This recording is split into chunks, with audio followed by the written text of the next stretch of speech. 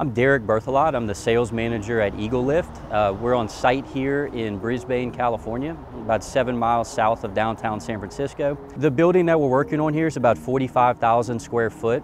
About 5,000 square feet of that is an office addition. The remaining 40,000 square feet is a warehouse. In the early 1900s, there was a railroad corridor that was built that ended up creating a lagoon on this west side right here. The project site that we're on was initially part of that lagoon.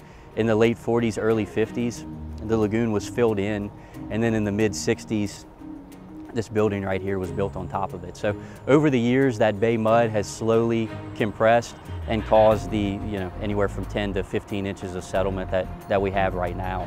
Our design here, our plan was to go in with push piers every 6 foot on center around the entire perimeter of the building. That totals about 170 push piers. And then from there to go on the inside and inject a 2-part expanding polyurethane to fill the voids, and then go ahead and assist with lifting that interior slab back up to grade. The polymer and the piers complement each other well. The piers support the exterior perimeter wall and foundation, while the polymer returns the load back to the soil. It also spreads the load evenly as opposed to the point loading of the piers.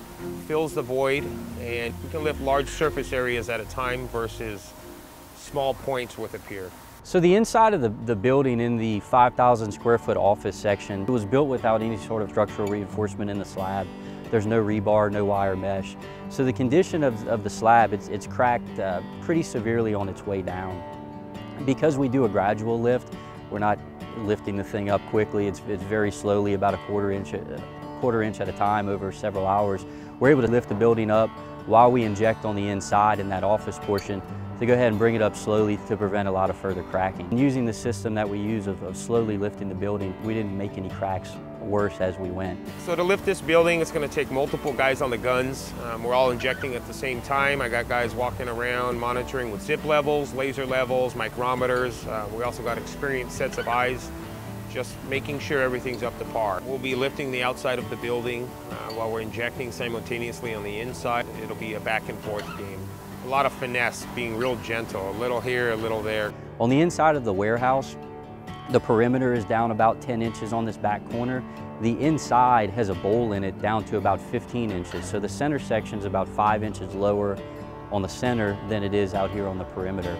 So our plan was we went on the inside, we lifted that 5 inches up using our 2-part expanding polyurethane system to match the elevation of the outside. Now that it's gradual and it's the same level on the inside as the outside here, we're going to do a combination of lifting, a hydraulic lift with our push piers as we inject on the inside to bring that remaining 10 inches up gradually. A project like this requires an experienced team, and if we didn't have that experience, one would expect the team to come in here and just start lifting the slab in one area without considering the surrounding areas that are also still low, and then you'll get differential cracking, breaking of the slab, especially because it's unreinforced. You would do more damage.